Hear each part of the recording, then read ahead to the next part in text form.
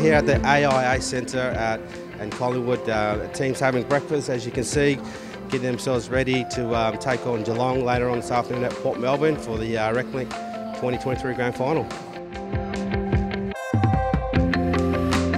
Footy obviously is the main driver of the program, but the people. It always, for me, came back to the people, their stories, where they come from, why they're here, and if we can help them in any way possible. But yeah, the footy is probably the fun part about it. But connecting with people, and you'll see them throughout today. They're just awesome guys. This club will continue to support our community, and that's one of our key pillars. All right. So we're here to win together. That's what we want to do. Win together, and it starts with you lot. I wish you all the best. I can't thank you enough, and just look after yourselves, and let's keep battling along. All right. Good luck today.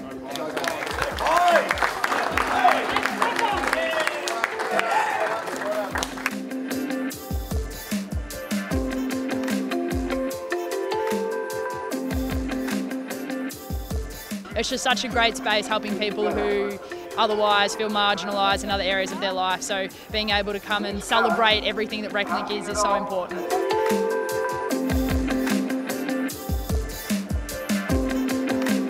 We preach one club, and this is a really great opportunity for us to actually live it up. And I think it means so much to the Reclink people that we do get down and show our support, and it really bridges that gap that there is between some of the teams that under the Collingwood umbrella. So just being able to have more representation from all of our programs and a bit more overlap is celebrating the one club culture that we're trying to create. So we're more than just footy community programs, so we embrace young people and adults that are maybe struggling in the community from socio-economic disadvantaged backgrounds, and just engage them through a football program and just leverage off that. The positive impacts on mental health and well-being for young people, staying out of contact with the police and accessing housing, support options, headspace, counselling and employment, they're really big benefits of the program, so it's been incredible.